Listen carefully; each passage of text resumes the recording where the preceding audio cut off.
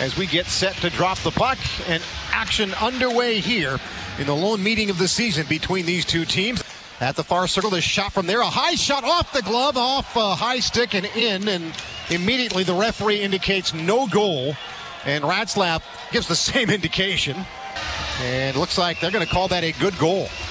Thunderbirds trying to work it back onside. Sauchen gains the line, drives the net, under pressure, goes in front, put a pad shot on goal, rebound, and they will score!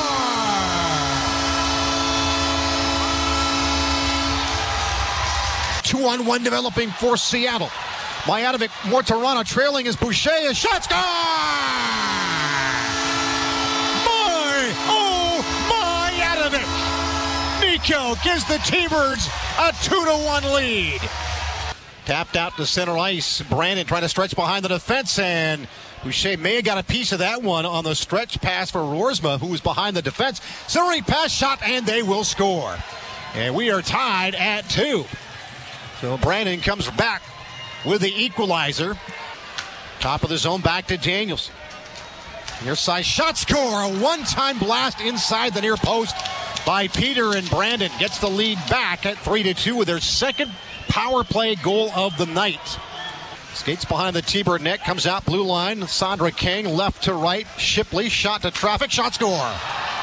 And the Wheat Kings get the 2-goal lead before Seattle get a chance to pull the goaltender. And across to Coots at the right circle, snap a shot in front, loose puck shot, and they will score!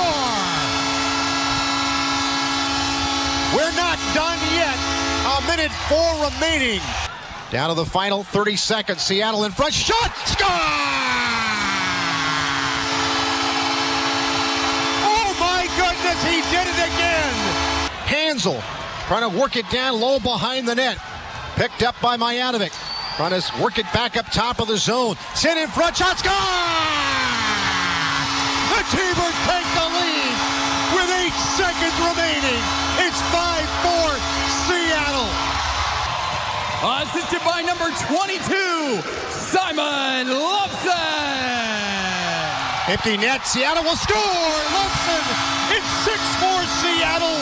And the T-Birds come back and score 3 times after that, and they win it by a final score of 6-4.